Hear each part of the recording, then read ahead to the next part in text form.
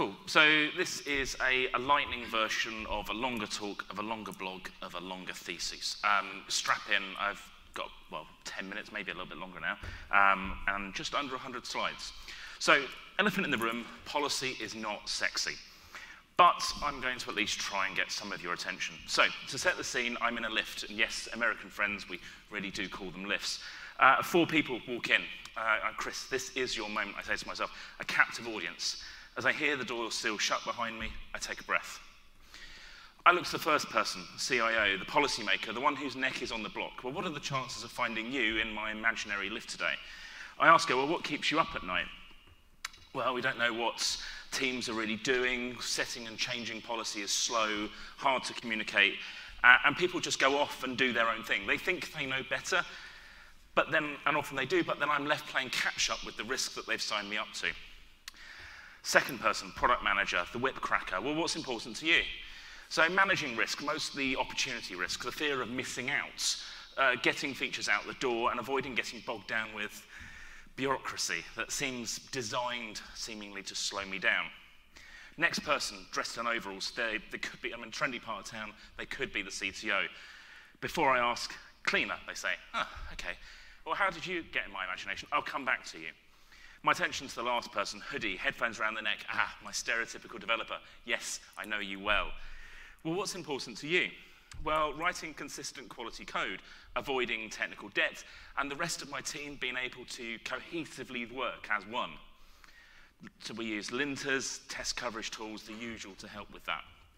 Great, I say, I write code too, let's be friends, and I hand them a printed QR code, my public GPG key, so they know that they can trust me. Back to the cleaner. How do you get told what to do and when it changes?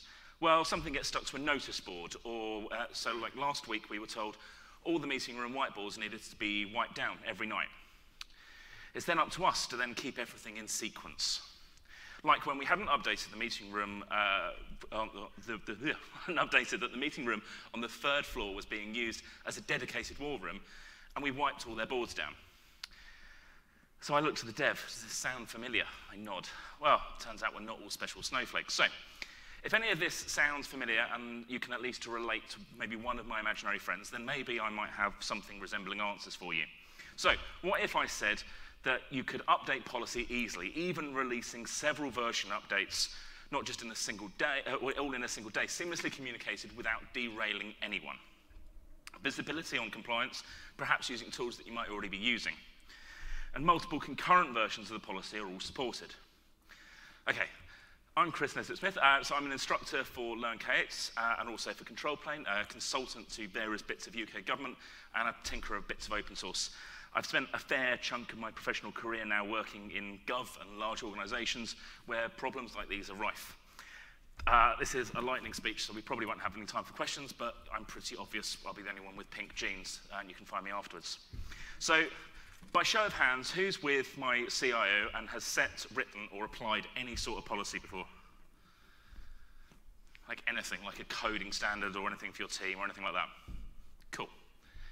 Okay, next round. Who's sought exemption or consciously bent, broken, circumvented, ignored, bypassed, whatever a policy with at least some good intentions? Cool, thank you. You fell for it. So thanks to the organisers, we've got all of your names and employers' details down. So put your phones down. The stakes just got raised. So policy usually comes in one of 2 forms. So security, like data at rest being encrypted, for example, or consistency, such as code style. Both generally are intended, at least in principle, to mitigate a risk of some sort.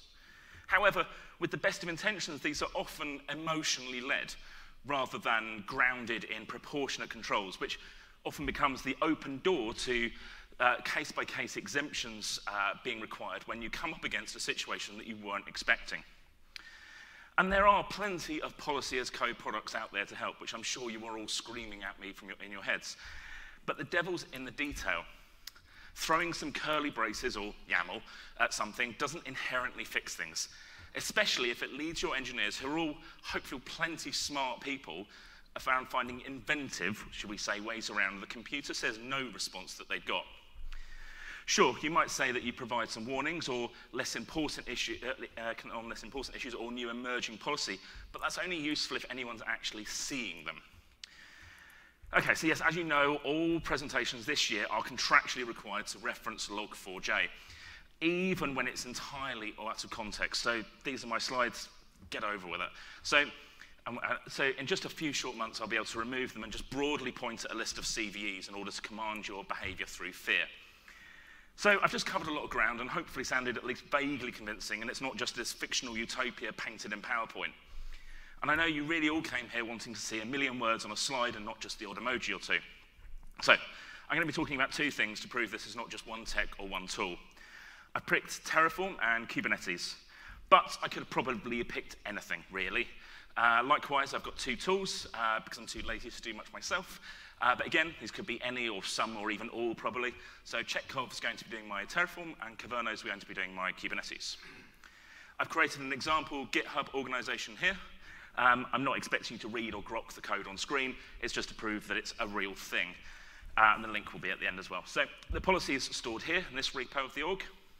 So here's where my policy starts at v100. I've got policy that requires a department label on all resources. So long as it's set, doesn't matter what it is. I've written some tests for this, so passing test cases become great examples of what good and bad looks like. I've pushed a tag in Git, we've added some release notes, obviously I've signed it, and version 2 looks similar, only now that field has to be from a predetermined list. Tests, release notes, tags, signed, etc. 210 is where we correct a spelling mistake in that list of departments, and 211, we've added a new department to the list. There's a few more repos in that organization.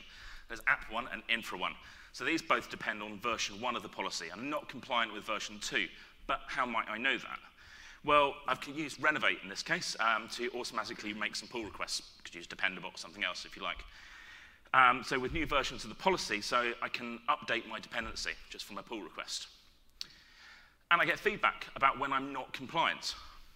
And I can also see the pull requests over the organization as a whole, so I can measure the compliancy of my policy. A couple more repos, so app2 and infra2. Well, these depend on version 2 of the policy. However, we could merge the open pull request all the way up to 211.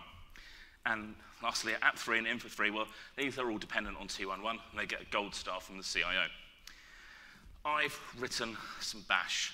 Sorry. So, now from my laptop or in CI, I can evaluate my code against the right version of the policy that I've declared in my resources. And the last piece of the puzzle then is then managing the life cycle of the policies and allowing multiple versions of the policy to be accepted and evaluated within a single runtime. I've cheated a bit here. So Kube gives you admission controllers. I haven't found a sensible way to do the same evaluation in Azure, or GCP, or AWS. All of their policies doing its own weird stuff, and you kind of have to do it for real. So the way the policy is designed and distributed lends itself well to coexist with previous and future versions of itself within a Kubernetes cluster. So I've got a few more repos. So cluster 1, well, this describes a cluster that accepts all the versions we've described so far. Likewise, cluster 2, well, this only accepts 2.00 and greater. And to demo this, I've just used kind in order to deploy the apps and prove what does deploy and what doesn't. And there we have it, a full org, all done, all compliant policy, all versions, CIO, all aware of what's going on. So this is great. When some new privacy regulation comes out or you acquire more data, the risks and the appetite will stand still for no one. And now, neither does your policy. But the most important thing that I want you to remember from our time together, and please do feel free to humor me and say it out loud with me, that purposeless policy is potentially practically pointless policy, which I've been practicing saying far too many times. I've been Chris Nesbitt-Smith. Thanks so much for your time. You're now free to leave. I will delete the photos, maybe. If you're guilt admissions earlier, like, subscribe, whatever the kids do on LinkedIn, GitHub. There'll be little or no content, since I'm awful at self-promotion.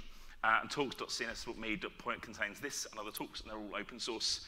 And cns.me just links to my LinkedIn. Thank you very much.